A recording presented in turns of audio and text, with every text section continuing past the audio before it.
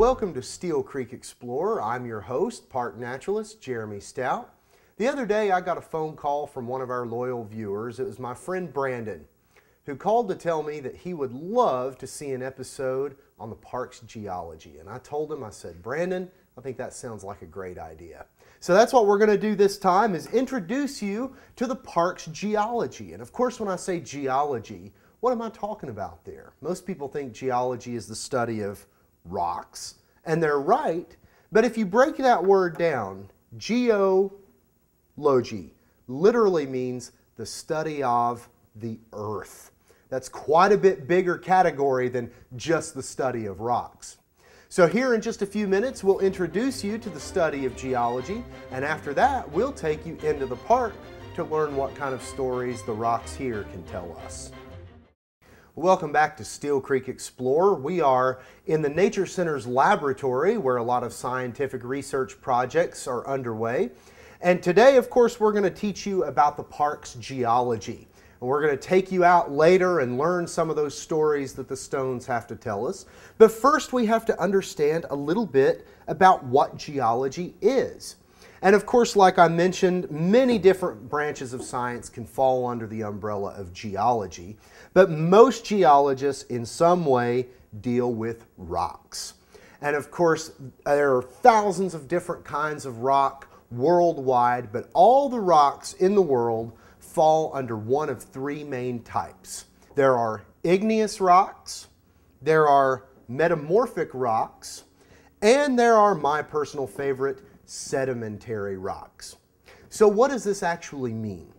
When we talk about the igneous rocks, like this granite here, we're talking about rocks that were born of fire. Igneous is from the same root word where we get ignite or ignition. This granite came from magma, which cooled deep within the earth, slowly, and then somehow got brought up to the surface of the earth where we can find it today. When we talk about metamorphic rocks, that's a big fancy word for literally rocks that have changed form in some way. We think of rocks that oftentimes have beautiful crystal layers inside them. A lot of our minerals and gemstones are mined out of metamorphic rocks. So what has happened to change the form of this rock? Usually you start off with a different parent rock, and if it gets subjected to huge amounts of heat and pressure, the crystal grains inside the rock at the microscopic level, the crystals can actually realign and change their form to cope with the stresses around them. Sometimes heat plays an important role in this, but the metamorphic rocks can't melt during their metamorphosis. Because if those rocks melt during the metamorphosis, they're not metamorphic anymore, they're igneous, the first one we talked about. Now, both of these rocks are found in this region, but inside Steele Creek Park and throughout most of Bristol, the only rock type we have are the third rock type, and these are the sedimentary rocks. And these by far are my favorite rocks, because while every rock can tell you a story, sedimentary rocks tell you the story of ancient ecosystems, because that's how sedimentary rocks form. You take a sandy beach, you put it under a little bit of pressure, you cement those sand grains together. Millions of years later, you might end up with the sedimentary rock sandstone, which is what I have here. You take a nice muddy ocean bottom and you subject it to a little bit of pressure and some natural cements, and you might end up with a sedimentary mudstone. Those are how the sedimentary rocks form. And because of that, sedimentary rocks are always a piece of an ancient habitat, an ancient ecosystem. And there's so much we can learn about that ecosystem just by studying the rocks that's preserved today. There are three major rock units inside the park. And depending on where you are, that's going to be the bedrock you're going to be walking on inside this park. So as a very small scale model, what we have is a very thick unit, hundreds of feet thick, of what we call the Knox dolomite. Dolomite is the chemical cousin to limestone. It formed under very similar circumstances. And indeed, this is the rock that is ubiquitous throughout our region. The Knox Dolomite is one of the most common and major structural rock units of our area. Over top of the Knox Dolomite, we have a very, very thin, relatively thin band of limestone, which is a true limestone, and this is what we call the Lenoir limestone. And this is a special rock unit to have inside the park, because even though it's found many places in our area, in Northeast Tennessee and Southwest Virginia, the rock unit is so thin relative to other rock units that very rarely do you find it exposed. And there are some places in Steele Creek Park where we have the Lenoir limestone exposed. And then what's arguably our most noticeable rock formation is when you get into the interior of the park, we have a large chunk of the sedimentary rock shale, which sits on top of these other two units. This is the rock that gives us those abrupt knobs out in the interior of the park and the very, very steep climbs and rugged wilderness out inside the park. So wherever you are in the park, you are in some level of these three rock units that are always in this relative position: Knox Dolomite, Lenoir limestone, severe shale on top. Well, after the break, we'll take you into the park and see these major rock units in the field.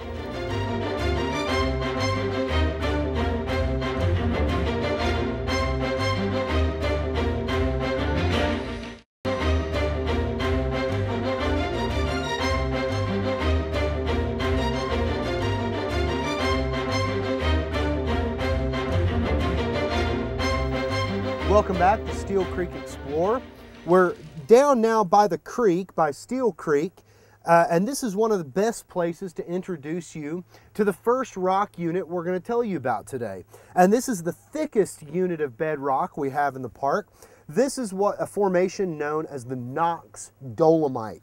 And as I said earlier, dolomite is oftentimes called limestone because it's very similar to limestone in a lot of ways.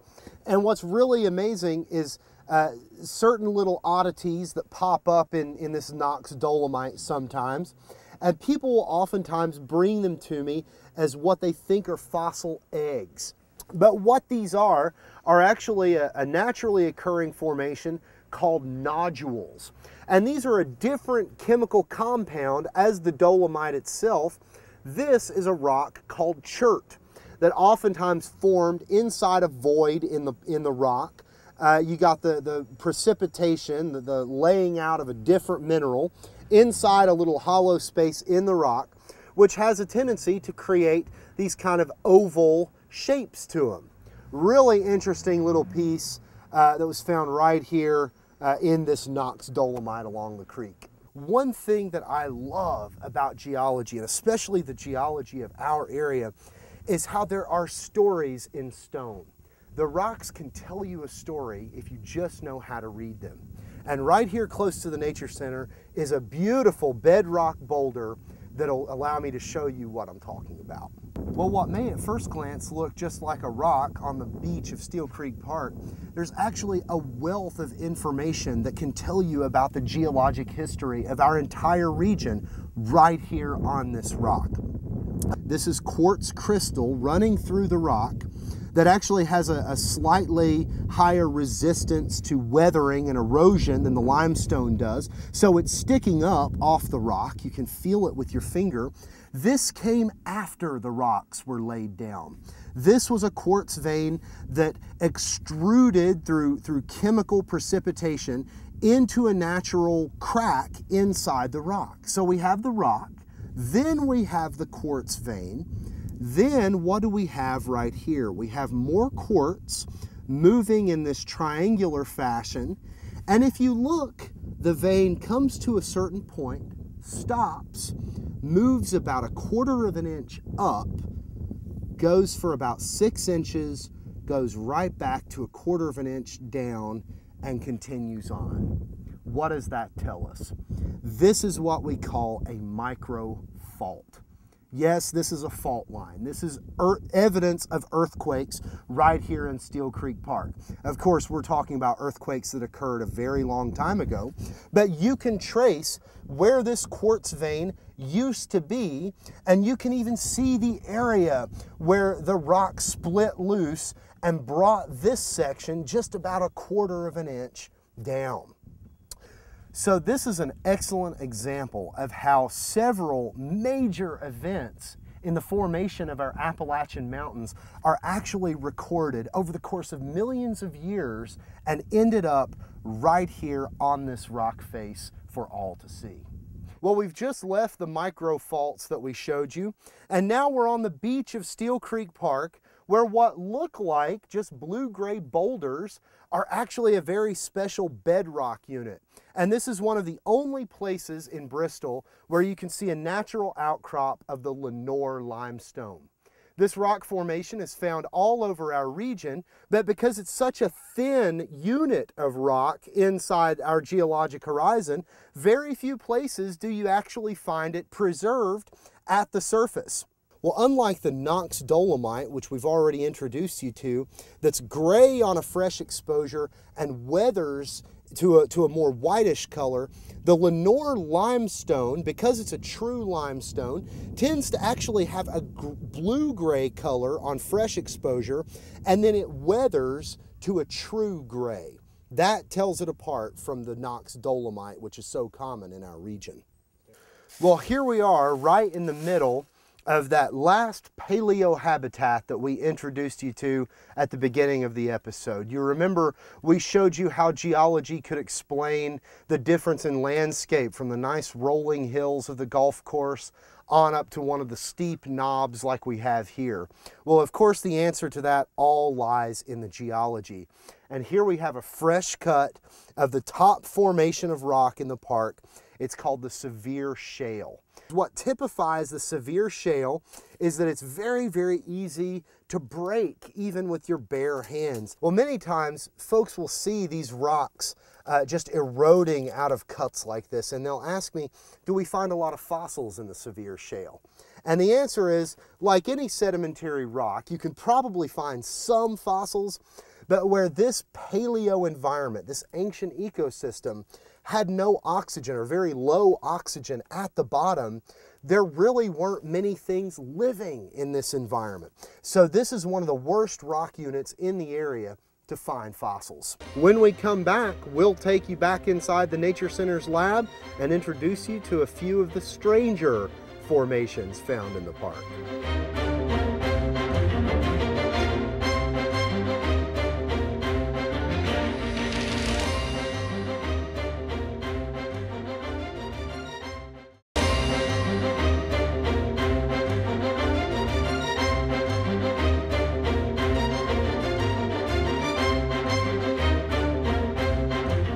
Well, I hope you've enjoyed our foray learning a little bit about the geology of Steele Creek Park.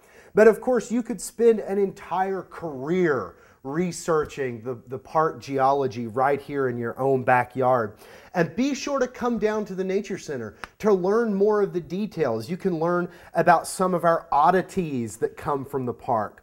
Like this interesting piece here that has a lot of unique stories to tell right on this rock.